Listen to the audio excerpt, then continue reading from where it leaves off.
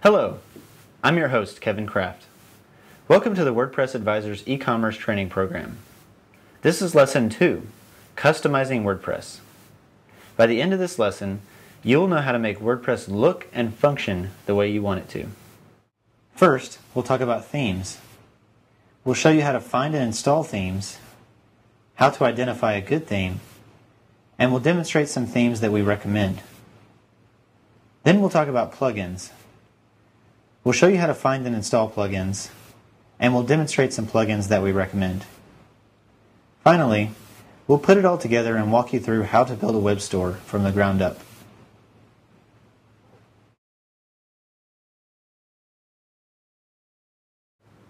Themes are essentially a way to customize the look and feel of your WordPress site. With the click of a button, you can make your WordPress site look like an e-commerce site, a sales page, a fashion blog, or just about anything else. Themes are also risk-free. If you install a theme and decide you don't like it, or if you just want to change your theme to something different, then it's as easy as clicking a few buttons in the admin panel.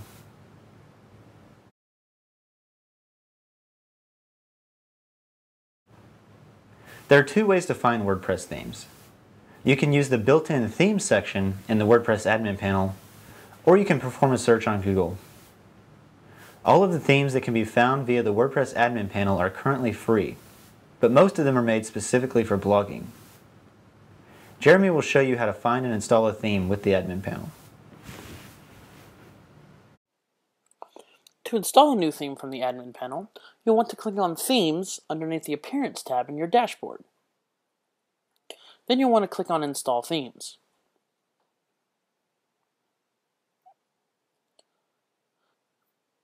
You may search for a theme via term, author, or tag here. In this case, we could type something like dark blog.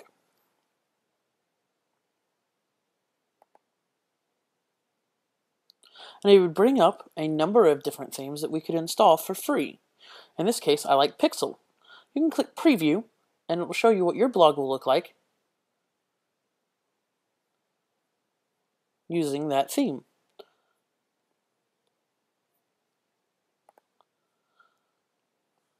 Motion is also a very nice one. Let's go ahead and install the Pixel theme. Click Install, and then click Install Now.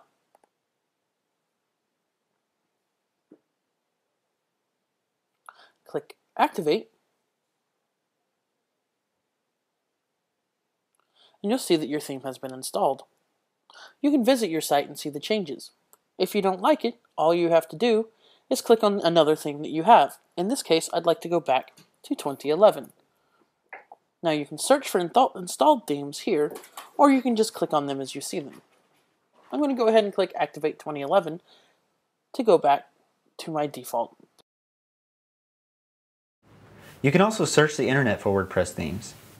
The themes you find on the internet will vary in quality and some will cost money. Generally, premium themes are higher quality and are usually worth the investment over their free alternatives. You really do get what you pay for when it comes to WordPress themes.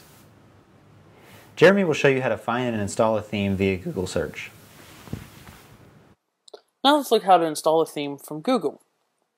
In this case, I'm going to bring up google.com, and I'm going to search for Boutique Theme Elegant Themes. Here you'll see the Boutique WordPress theme from Elegant Themes as the top result. You'll need to log in to Elegant Themes. Joining Elegant Themes costs $39, but you get access to all of their themes for life. They are continuously updating and adding new themes. So I'll go ahead and type in and log in.